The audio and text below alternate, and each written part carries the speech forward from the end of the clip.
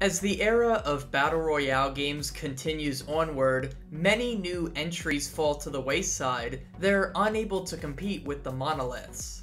In order to succeed in this genre, bringing something new to the table is an absolute must, and Fall Guys delivers originality in spades, along with a heavy dose of charm and fun. It's one of those titles that anyone can pick up and play, but you'll find yourself instinctually getting better and better as you navigate the minigames more and more times. There's a certain level of mastery to Fall Guys, but the game of course includes an element of randomness to keep things fresh and entertaining for players of all skill levels. It's stunning that such a simple, yet genius concept is just now being made into a game, but I'm glad that it is.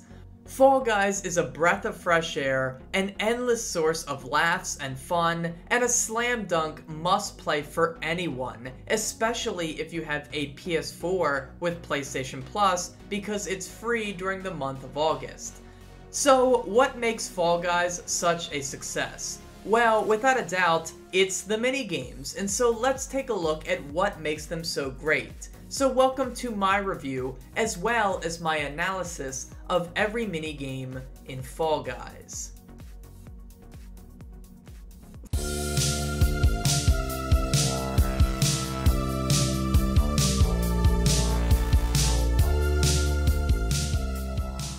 Fall Guys is a battle royale, but it's not of the tired shooter genre like many of its contemporaries. Instead, Fall Guys is what you get when you mix battle royale with Mighty Beans and Wipeout. It's a set of goofy minigames that sees you competing against 59 other foes in order to be the last one standing, quite literally in some cases.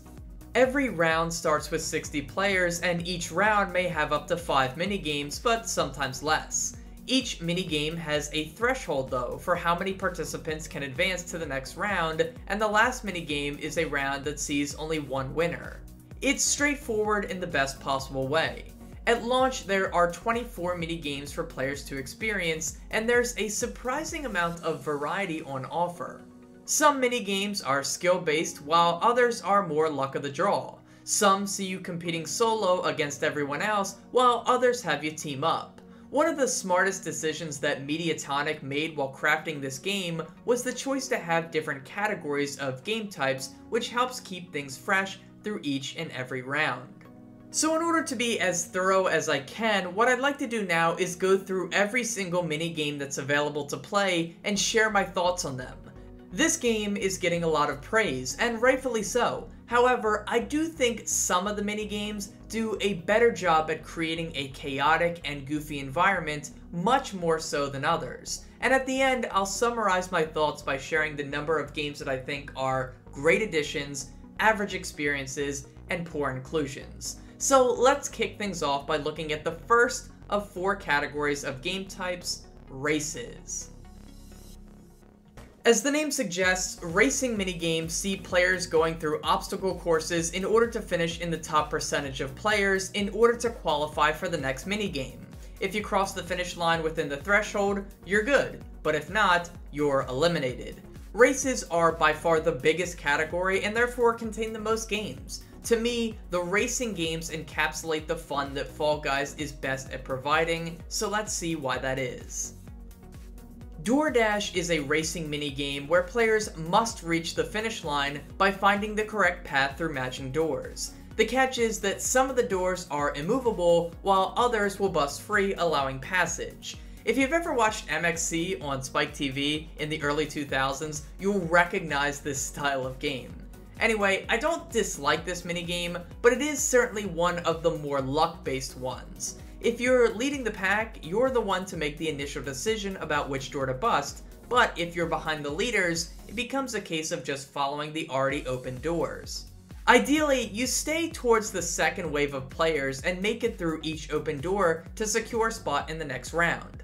DoorDash is categorized not only as a racing game, but also one that can be selected when a large player pool is still alive, and this was a good idea. If you're going to have a minigame with luck having a bigger role, then it's smart to allow the highest number of players to advance through it. it can still be a lot of fun, but I'm gonna have to put this one in the average category. In a game that specializes in themed obstacle courses, Hit Parade is the one that focuses on knocking you down to halt your progress. They litter the field with many moving objects that can hinder you, but they aren't spammed in a way that ensures you'll constantly be getting knocked down. It's very possible to master this course and move your way through it without being hit once, and it's a great feeling when you're able to accomplish that. It creates a skill gap that isn't always present in some of the other game types, and I like that. And here's a tip for you, just go right through the propellers and then go left through the swinging balls and the slime path. It's that simple. I do this every time and it works every time, and I really feel a sense of mastery over this game.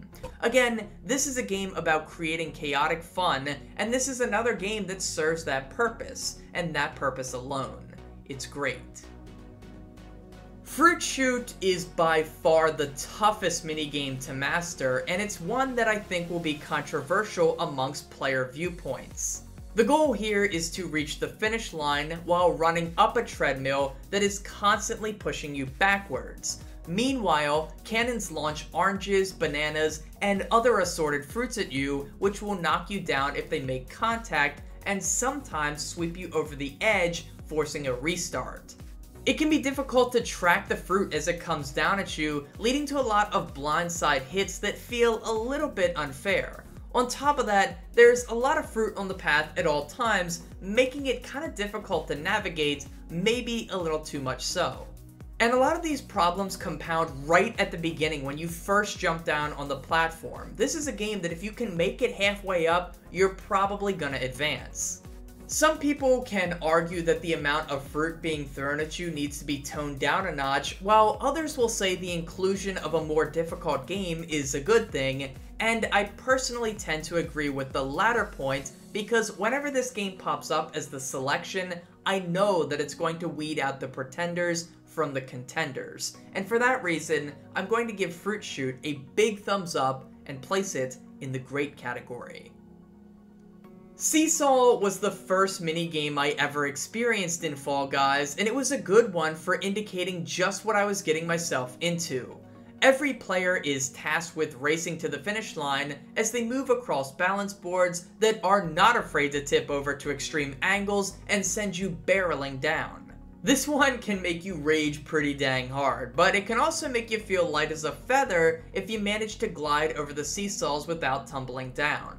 This is one of the better racing games, and games as a whole, because it not only gets your heart racing as you desperately try to stay upright and balanced, but also because it challenges you mentally to understand how the other players are moving. It's always important to know just how many other players are on the board with you, so you can do your best to avoid tipping things over too drastically. The only negative component to this game is that one of the checkpoints is split into two, and the next section begins with only one seesaw, meaning that if it's tipped out of your favor, you'll be stagnant and you're going to be waiting for it to come down. Now you can always jump off and try to respawn on the other side, but it does slow down the pace of the race. But for the most part, this is a very solid entry to the roster, and it's easy for Pandemonium to break out, making it awesome. Slime Climb is top tier. It really is a top tier entry because while it's classified as a racing minigame, which it should be, it's also pretty much a survival one too. You are tasked with reaching the finish line before X amount of other players, and in order to do so, you have to navigate an obstacle course that's focused on pushing you back down the hill. Every obstacle is meant to knock you down to the lower slope, which not only jeopardizes your chances of progressing, but also puts you closer to the slime. That's right, as this level plays out, slime slowly consumes the field of play, and if you get caught in it, you are instantly eliminated. It adds an extra level of tension to all your actions, and that's appreciated. If you're skilled on the controller and with timing, you can actually create shortcuts in this minigame too, which is an added bonus. Just be warned, people love to troll on this map by reaching the top and grabbing players before they can cross the finish line and forcing them to die in the slime. I take it as lighthearted fun, but beware. And because of all these reasons, Slime Climb is without a doubt one of the best entries in the roster. Gate Crash is similar enough to DoorDash that I get them mixed up from time to time. The idea is simple: reach the end of the course by making it through gates that are constantly opening and closing. This game requires a sense of timing and direction and can easily fool your brain into choosing the wrong path, which may get you eliminated.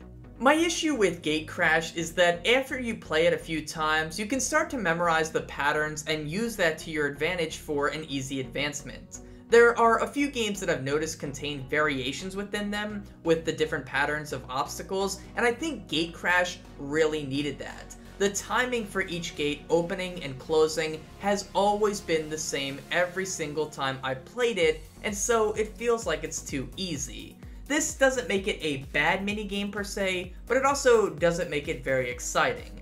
I'll mark it down as average, but it's probably towards the bottom of that tier.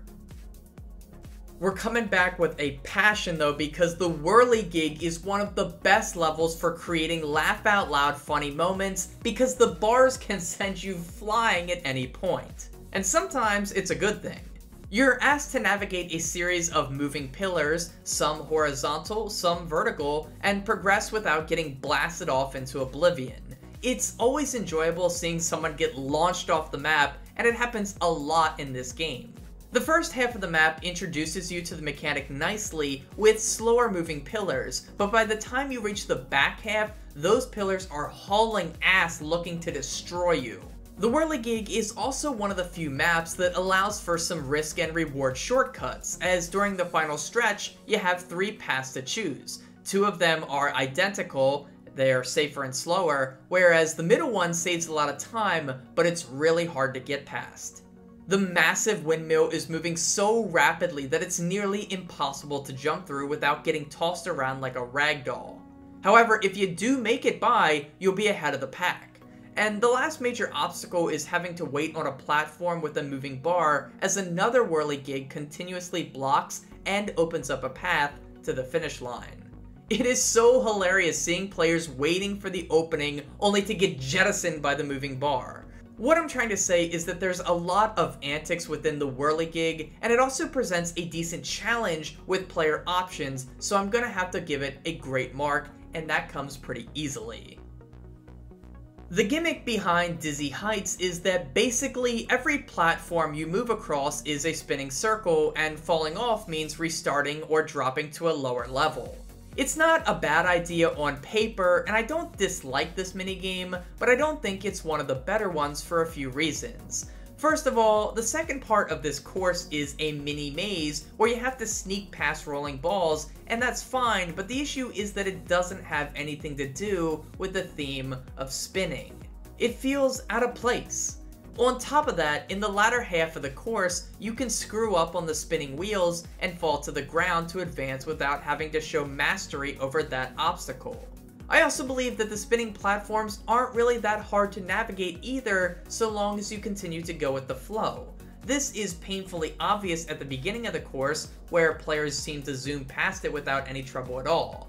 Dizzy Heights has too many minor issues for me to put it in the great tier, but it's still alright for what it is. Tiptoe is one of the more unique racing minigames as it comes with a twist. Yes, you want to be one of the first to reach the finish line, but it's going to take a lot of trial and error to get there. And normally, trial and error in games isn't seen in a positive light, but in this case, I really think it is. You're presented with a set of tiles, but the problem is that some of them will break after being touched. Your job is to find the path forward in order to reach the finish line. Leading the pack means being a risk taker and accepting that you could fall off at any time. However, you could end up being the first to finish because of it. On the other hand, being a follower means that you can watch others find the correct path, but you may lag behind and lose. The other issue with being a follower is that sometimes you'll bunch up and accidentally fall off a platform that collapses. Both sides have pros and cons, which creates a nice point of balance. On top of that, these two roles are constantly switching as players fall off and respawn at the starting point. It leads to a lot of dynamic perspective shifting within this game mode, and that makes it one of the best experiences in Fall Guys. Survival games are about outlasting your opponents and doing your best to not screw things up. The goal here is simply to outlive contestants until the elimination threshold is reached in order to move on to the next game. Rollout is all about balance and obstacle navigation. There are 5 rolling cylinders that each have their own sets of obstacles, and you're tasked with not falling off and keeping yourself upright. This is one of those games that quickly weeds out new players, but can go on for quite a while once the weenies have been eliminated.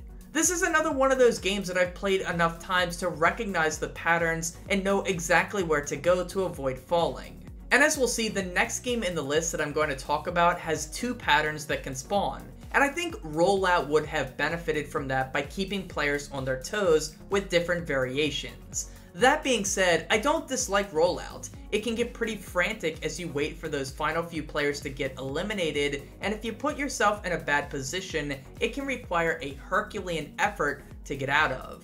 It's another one of those games that keeps you moving, and because of that, I'm gonna mark it down as great. Block Party is similar to Rollout in that you're given a very confined space to stand on while having to dodge oncoming obstacles. The goal of this game is to not get shoved off the small platform while navigating the incoming blocks to reach safety. Each block will sweep you off the stage unless you make it to 1 or 2 of the small cracks in it where you can stay upright. Eventually, these safe areas get smaller and smaller and even require players to jump over some of them in order to advance. And by the end, the small space is shrunk down to 1/3 of the size as you have to move through even smaller areas.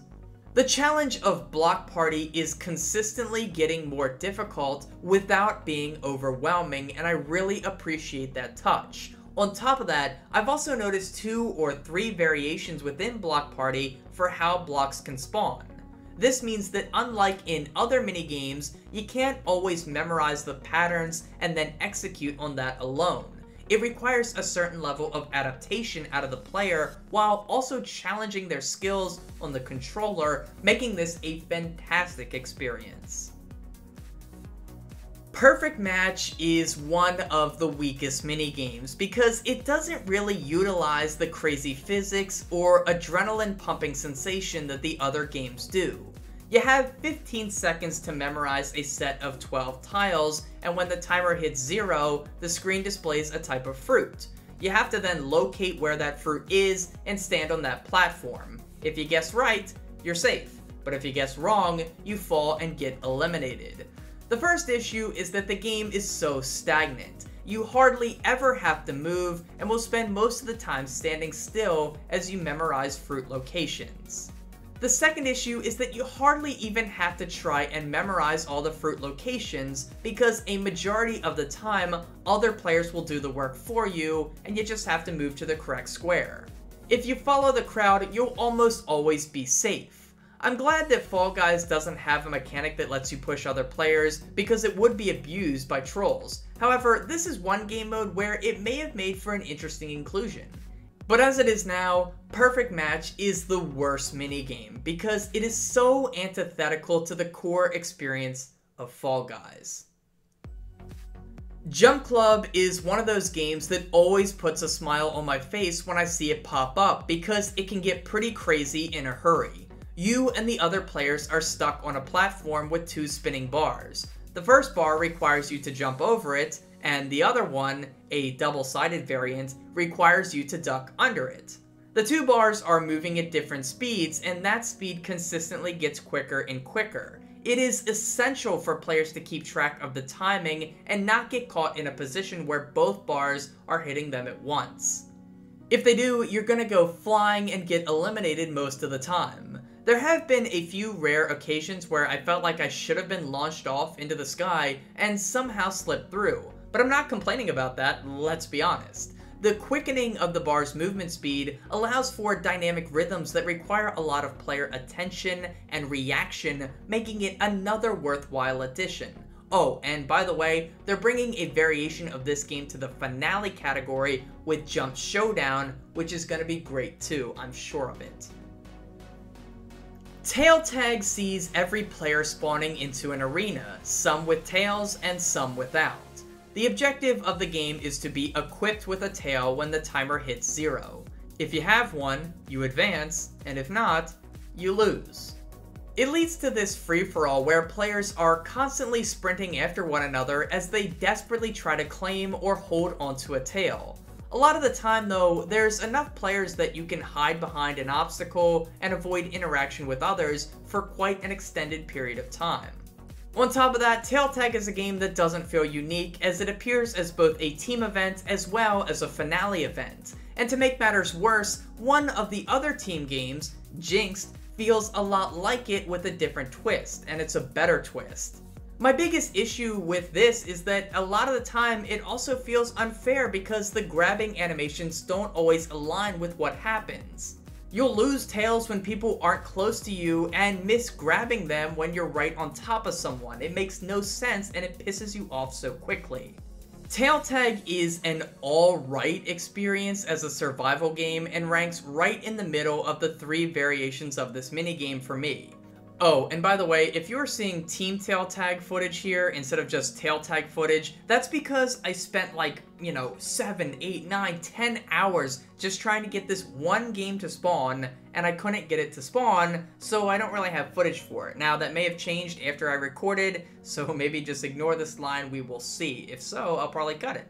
Anyway, Tail Tag is an alright experience as a survival game, and ranks right in the middle of the 3 versions of this minigame. Team games do a great job of switching things up, as you no longer can rely solely on your own skills. A joint effort is needed to prevail in these games, but many times they do end up being lopsided affairs. At the same time, it never feels fun to get eliminated because of lackluster teammates. I'd love to see a mode in the future that excludes team games from being selected. In fact, allowing players to customize a set of 5 games in private lobbies would be amazing, and I hope they do it in the future. For now, it's good to pair rivals up a bit, and it can make for some pretty intense gameplay in the final seconds of a team match. Team Tail Tag is the weakest of all the tail-based minigames because it never feels as tense as the other 2 modes. You'll constantly be around other players who have tails, and you can go long stretches of time without anyone really chasing you. All the strengths and weaknesses that apply to the solo version remain true here. The difference is that because this is a team game, you can get eliminated and not be at fault, making it feel unfair. And yeah, you can argue that about all the team games, but in this specific case, it makes an already somewhat average or below average minigame worse. It's terrible. Egg Scramble is a collection-based minigame where players have to retrieve eggs and bring them back to their nest in a team effort. When the timer runs out, the team with the least number of eggs in their basket is eliminated. I don't particularly love this game, but I can't deny that it does lead to some hectic moments as you attempt to steal eggs out of other teams' nets and return them to your own. This is especially true when you manage to corral a golden egg, which are worth more points than a regular egg. Players are constantly using the grab mechanic to latch onto each other and force them to drop their eggs, which sometimes sends them flying. Out of all the team-based minigames, this is the one that has the lowest skill gap, and because of that, it feels more balanced. In other words, it's one of the only team games where I feel like if I lost, it wasn't necessarily because I had a crappy team. It ends up feeling more like the other teams were just in a better position than us when the curtain settled, which makes it feel more fair. I don't love Egg Scramble, but it's also not a poor entry either. Hoopsie Daisy is perhaps the most forgettable minigame to me because it's so vanilla. It's not exciting enough to be memorable, but it's also not bad enough to loathe. Players are split up into teams and put their gymnastic skills to work as they climb platforms and jump through hoops to earn points. When the timer runs out, the team with the least amount of points is eliminated. It keeps you moving, but it lacks the chaos of some of the other games because you aren't really interacting much with other players. They mostly just get in your way instead of being a focal point of the action. This is also the mini-game where you realize just how limited your range of motion is. The jump isn't very high, and the dive is even lower than that, which can lead to some frustration as you feel like you should have succeeded in getting through certain rings, and then you just don't, and it sucks. I'm gonna mark this one down as being a bad entry, but out of all the stinkers, this one is probably the least egregious. Hoarders is very similar to Egg Scramble, but it's not nearly as frantic, making it worse than the previous entry. There are a few balls placed on the map, and you have to do your best to make sure when the timer runs out, you're not the team with the least number of balls in your zone. If you're one of the two teams with a majority of the balls, you advance, while the other team is eliminated. My problem with Hoarders is that it can be a real pain to get these balls out of other players' zones, and that's in part due to these ramps in the middle of each zone that almost always stop balls from moving to another area. The dominant strategy then becomes rolling them along the edges to circumvent the ramps, and so many players just stand there and bat the balls back into their zones knowing that this technique is coming. I'm not saying that the balls never change zones, because they do, but it just doesn't happen frequently enough to make this minigame as exciting as some others. Now I will note here, I've only gotten this game twice to pop up, and I only was able to record it once, so maybe I don't have enough experience. It might be better than I think, but for now, I'm gonna have to say it's a stinker. Jinxed is a slightly different take from Tail Tag that involves two teams. The goal here is to avoid becoming jinxed, or to jinx other players on the other team once you're already jinxed. In order to do this, you just have to grab other players for just a moment. The ones who get their entire team jinxed first loses, while the other team advances on to the next round. This mode is actually far better than Team Tail Tag though, and that's because there's a permanence to it that doesn't exist in the other game mode.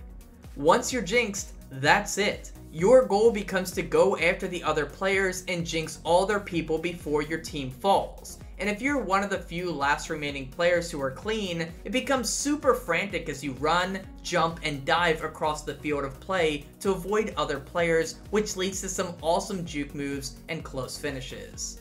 The permanence of becoming jinxed means that you can't remain idle for very long without hurting your team. Whereas in Tail Tag, you can literally wait till seconds before the timer ends, snag a few tails, and then advance. Jinxed offers a lot more panicked, desperate, and ultimately satisfying gameplay when compared to the Tail games. In my mind, Jinxed is one of the better team games and earns a great rating from me. I've saved what I'd consider to be the best two team games for last, and first up is Fall Ball. Fall Ball is essentially soccer or Rocket League, but with our bean heroes. Players are split up into two teams, and the team that scores the most goals before the timer reaches 0 is declared the winner and allowed to advance. I'm gonna say it right up front that Fall Ball is very clunky and does need some work. There are so many times when the ball feels like it's getting hung up on players or not reacting precisely in coordination with how the player hit it. Also, this game can spawn players in with an uneven amount of players on each team, which really isn't right. I mean, I guess you could say that about any of the team games, but it feels particularly noticeable here. I'm willing to overlook that for now though, because it just needs some slight tweaks. The groundwork is just super solid here, especially if you're a sports fan. There's an undeniable fun that comes from being put in a position to drive home a goal and propel your team to victory. And sometimes a football or a golden egg will spawn instead of a soccer ball, which adds a little extra diversity to the gameplay because it moves so differently than its counterpart. For the same reasons that Rocket League became so popular, Fall Ball is one of the best team games in Fall Guys. Rock and Roll is a team-based race where each squad is tasked with navigating their ball through an obstacle course in order to reach the finish line. The obstacles are varied and require a joint effort by the teammates as you must become one force to navigate the ball properly. There are 3 teams, but only the first 2 to cross the finish line get to advance. I really enjoy rock and roll, and that's mostly due to the fact that there's an additional level of strategy that I've picked up on. Yes, you can spend the entire time pushing your ball and trying to get it down the ramp, but if you notice another team is getting a leg up on you, you can sprint down to the ramp and try to block their ball from going into the net. There was one exhilarating match where my team was slightly behind, so I raced down there and trolled the shit out of the one team by blocking their ball. I proved to be an immovable wall, and it allowed my team to come back and secure the win, which felt amazing. The ability to do this is what gives this game a boost in my mind. If everyone was resigned to their own track and they couldn't interfere, it wouldn't be as good as it is now. Rock and roll is one of the best mini games in Fall Guys because of this. And finally, these are the games that can spawn in the final round after a majority of players have been eliminated. These are the final gauntlets. When the curtain drops on these games, the round comes to a close and a winner is declared. Because of this, all of them have a heightened sense of anxiety. It's do or die in finale games. Out of all the tail tag games, Royal Fumble is the best. The handful of players that are left spawn into an obstacle course and one of them has the tail. The others must pursue, and when the timer runs out, the person with the tail is declared the ultimate winner. There really isn't anything different about Royal Fumble when compared to the other tail games, but the thrill of being declared winner is enough to elevate this game mode. There's just another level of tension and drama when you know that this one is for all the marbles, and because of that, I will rate Royal Fumble as the best tail game, but it's my least enjoyed of the finale games, making it average. Fall Mountain, oh man, Fall Mountain is my ultimate demon. It's a mini game that I just can never seem to win. And no, that really hasn't affected my thoughts on it, but I just had to throw that out there. Fall Mountain is about climbing a tremendous slope filled with many obstacles like spinning propellers, large balls that are moving quickly at you, and spinner mallets that can wreck you. Reaching the top quickly is no easy feat, and if you get hit once, you're almost guaranteed to lose barring a tremendous collapse from the other players. The final challenge comes when you have to jump for the crown. Mistime it and you'll lose progress, which will almost certainly cost you the match. This is the finale game I've personally received the most, and I would mark it as a great addition if not for one major issue. Fall Mountain is where I've noticed the most amount of bugs and glitches, whether it be from my own experience or that of others. I've seen so many clips of people jumping for the crown only to climb it and lose at the top because it doesn't register as being touched.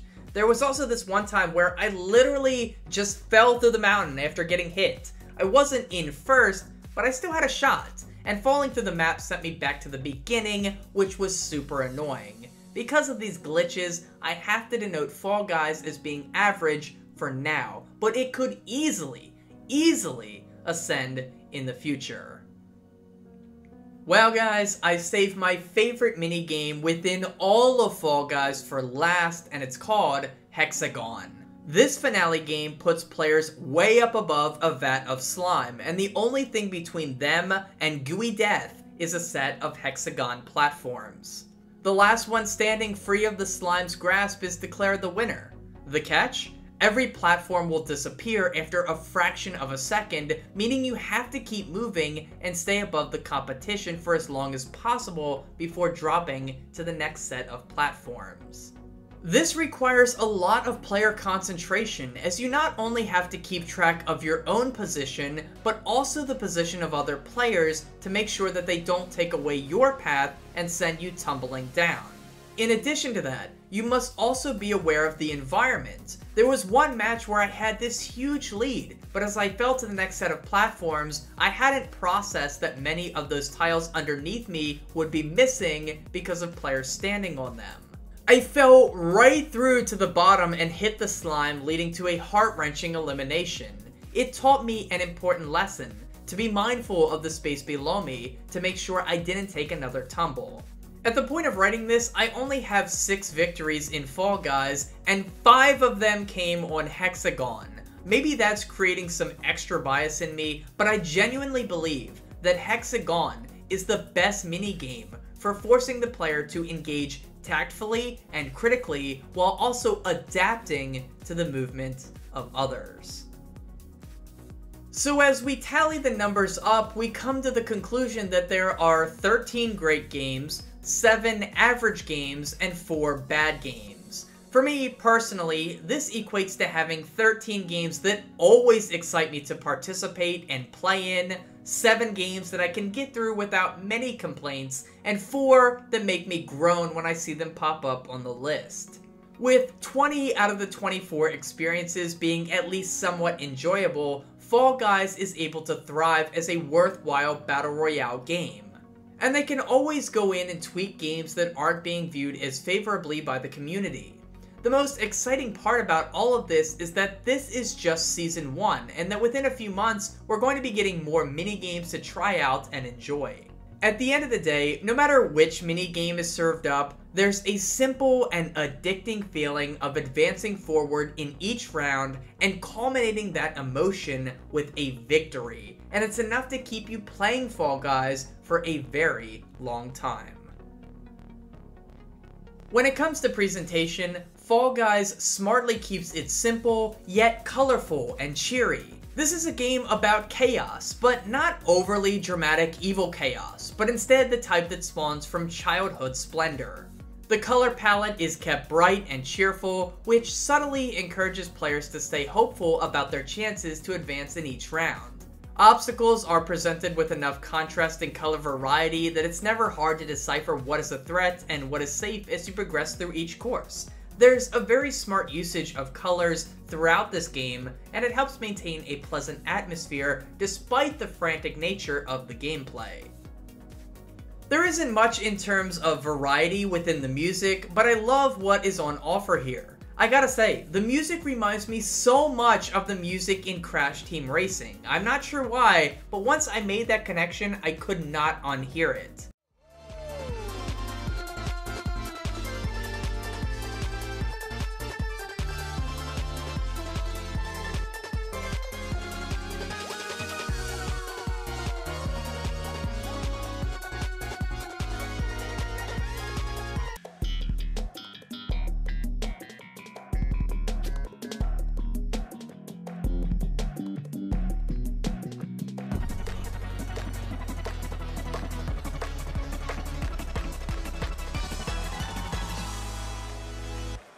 I love that PlayStation 1 classic though, so this isn't a complaint.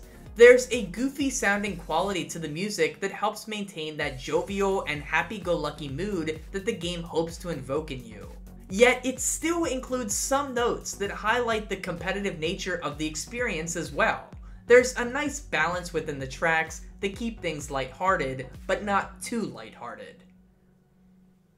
In terms of performance, this game definitely needs some more polish, but there's nothing aggressively wrong with it.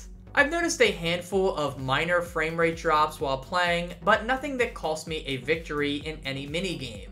There are also a handful of bugs that can feel cheap, but most of these seem to center around hit detection, which should be able to be patched relatively easily. For instance, there was that time I fell through the map on Fall Mountain. Also, the grabbing mechanic feels a little cheap sometimes too. There have been so many moments, especially in Royal Fumble, where I felt I had grabbed the tail but didn't receive it.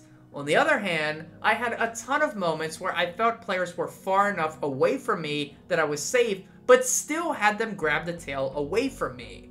None of these moments felt good, especially in a match that was for all the marbles. Besides these minor issues though, I haven't really noticed anything game-breaking. At launch, I will say the game does freeze sometimes when you're trying to exit a match after getting eliminated and it forces you to restart it, but I think that's going to be fixed quickly. And yes, this game did have a lot of server maintenance at the outset, but that's due solely to the massive number of players that were engaging with Fall Guys. Perhaps they were a little short-sighted when releasing the game for free on PlayStation Plus, while also keeping the server size so limited, but it seems to have been fixed now, which is good. I don't really blame the developers for the game becoming more popular than they originally anticipated.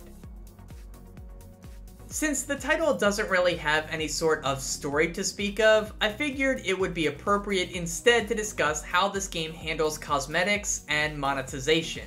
Now remember, I can only speak to my experience on the PS4 at launch, but mostly everything seems pretty user-friendly, at least for now.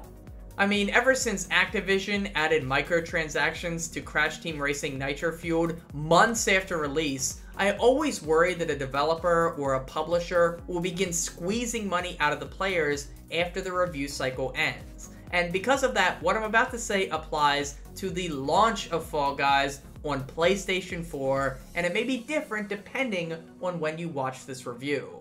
Anyway, just like in Fortnite, the cosmetics of this Battle Royale are one of its most important components, as they represent a great form of player expression. Part of the allure of this title is earning new hats, new legs, new colors, and new patterns in order to make your Fall Guy unique to you. You can mix and match different outfits to create one-of-a-kind looks for your being, which leads to a lot of diversity on the field of play. At launch, there's a free battle pass that you can level up to earn these types of rewards at a pretty frequent rate, which is nice. And the progression does slow down a bit as you play, but that's really to be expected. Every match you participate in earns you two types of rewards, kudos and fame. Fame points work towards leveling up the battle pass to unlock more cosmetics, while kudos are a currency that can be used in the shop or to buy tiers in the battle pass. I haven't really purchased too many things yet, and have racked up a considerable amount of kudos to spend as I see fit. I don't really feel the need to buy more kudos in the shop because I'm earning plenty of them from playing and leveling up the battle pass, and I hope that's something that lasts. There is another type of currency called crowns, which you can earn from being the last man standing in a round or by leveling up the battle pass. These are used to buy some of the more unique cosmetics in the shop, and so I'm thankful that crowns cannot be purchased directly. You have to earn these cosmetic items, and I think that's a wholesome touch. Now, the one downside here is that the outfits have been broken up into two parts, heads and legs. It means that if you want the complete set, you're gonna have to spend double the amount. This is going to be bothersome for a lot of players, but I don't personally view it as malicious given how tempting it is to mix and match both heads and legs. And yes, they could have sold them together and then allowed you to break them up in the customization menu. I can't argue against that point. It could have been handled better, but it isn't something that personally bothers me.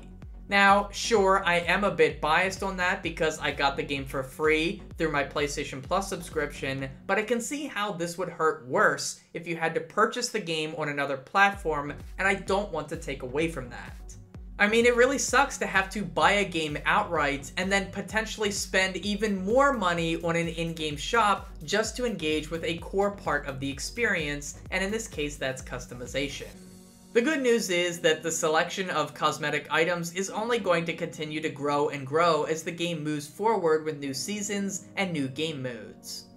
It's always commendable when a game launches for free and then doesn't force money out of the player by gating away cosmetics in an unfriendly manner, but instead they make the player want to give back to the developers for providing such a fantastic user experience that has a lot of promise going forward.